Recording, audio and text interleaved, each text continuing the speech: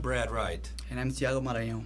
We are Library Dean's Fellows working with the Manuel Zapata Olivella papers and special collections, specifically the Grupo Etnográfico collection of interviews with ordinary Colombians conducted in various regions of the country from 1973 to 1975 and again during 1985.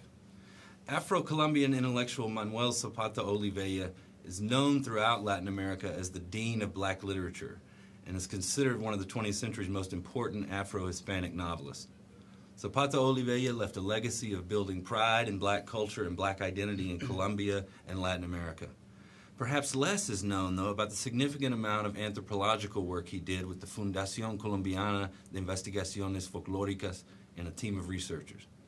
This collection includes discussions with Black and Indigenous Colombians otherwise marginalized from the historical record on a wide range of topics, from street theater to indigenous handcrafts to traditional medicines and popular religion to gender roles in society and regional music and dance. The project began with the basic goal of making these ethnographies and their associated materials accessible for students and scholars working on Colombia and accessible to the public in Colombia. We did a thorough review of the interviews and have provided a thematic orientation to its wide-ranging contents in brief scholarly essays available on the website. The Grupo Etnográfico collection in the Manuel Zapata Olivella papers is part of Colombia's national patrimony. Vanderbilt's commitment is to preserve it and make it accessible. Our work has involved putting interviews, records, and transcripts online with a brief summary of each in a database searchable by topic. We read hundreds of interviews, created appropriate metadata for each, and selected prevalent and representative themes to write about.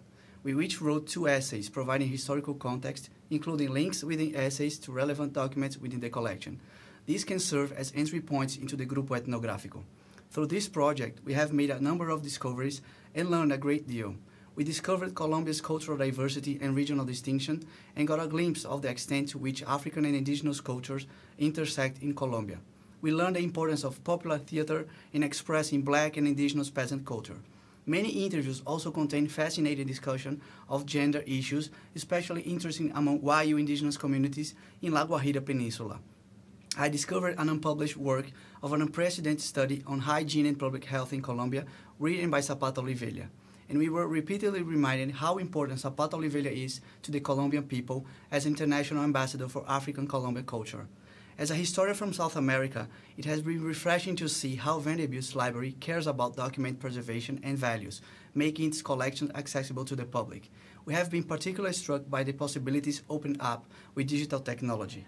Through the Dean's Fellows meetings with the colleagues working on other projects, we have had a chance to better understand the library and to see the extent of the work, research, and resources available here.